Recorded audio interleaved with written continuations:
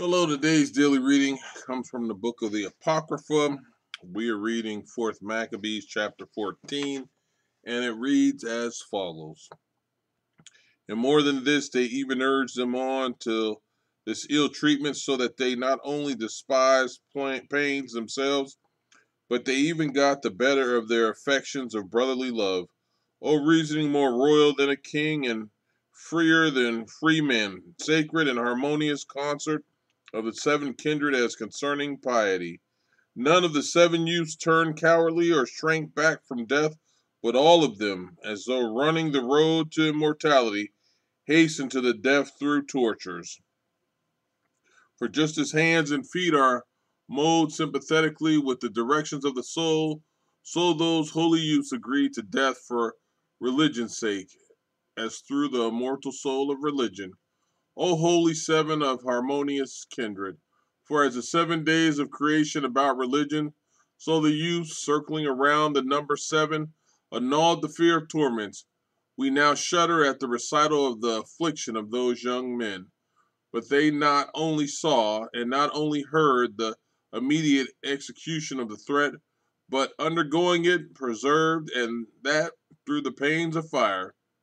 And what can be more painful? For the power of fire, being sharp and quick, speedily dissolved their bodies. And think it not wonderful that reasoning bore rule over those men in their torments, when even a woman's mind despised more manifold pains. For the mother of those seven youths endured the rackings of each of her children.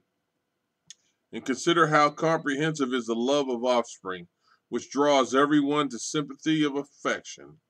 Where irrational animals possess a similar sympathy and love for their offspring with men.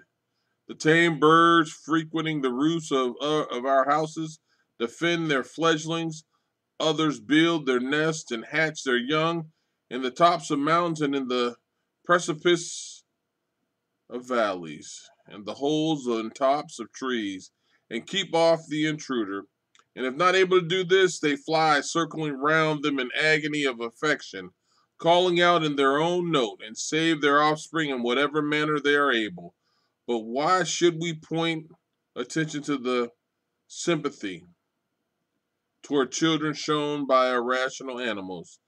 The very bees, at the season of honey making, attack all who approach, and pierce with their sting, as with a sword, those who draw near their hive, and repel them even to death.